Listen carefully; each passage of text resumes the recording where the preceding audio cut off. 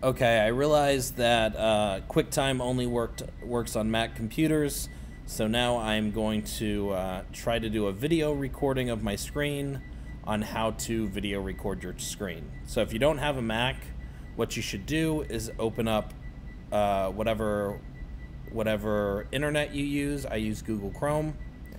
And you're going to go to screencast-o-matic.com/screen recorder. I will provide that in the email I send out, and it will bring you to this page. There's no reason to upgrade. You'll click on Launch Free Recorder. The first time you do this, it's going to download something onto your computer, but you will still have to use the website to reach it. So you might want to favorite this website, put screen recorder, and that will be very helpful. And the first time you click on it, it's going to download. That may take a couple of minutes, but after it's downloaded, you can come back to the screen, and then whenever you need to record your screen, you're going to click Launch Free Recorder. It will have a little pop-up like this. You say Open Screen Recorder Launcher, and it will take a couple of seconds, but it should pop up. Hopefully I'm not just messing this up. So it'll pop up and your screen will kind of look like this. The first time it pops up, it will ask you to have access to your microphone and your camera. You need to allow access to those. And then this will pop up, and whenever you're ready to start recording, you will click record. And then it's going to do a countdown. And now people can hear your voice. So as soon as that countdown is over, make sure you're not saying anything you don't want your students to hear. And then you go about everything just as normal. So even though it's not showing right here, this should be your screen recording. So you'll do that. Do whatever work you need to do. Show the children. And then whenever you're done, you'll come down here to where it says pause. And it will pause just like that. And then you will click done. What you want to do next is you want to save or upload. I'm just going to go through saving on your computer, so if you want to mess with these two, you can do that, but right now we're just going to focus on saving. So I'm going to save as a video file. Select publishing options, type MP4, file name recording 3. So you might want to change that to how to make an inference or whatever you are teaching about.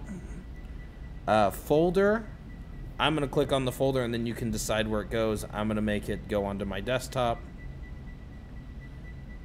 I don't honestly know what that means. And then I'm going to click publish, and it's going to take a little bit. Done. All right. I'm going to exit out of this. You don't need to do either of these. Just use the free one. And then it should be on here somewhere, how to make an inference. So this is what I just saved. And then I can click it. And now people can hear your voice. So as soon as that... And I'm just going to make sure it got everything. Yeah, and it got everything that I did. So now that's saved on my computer.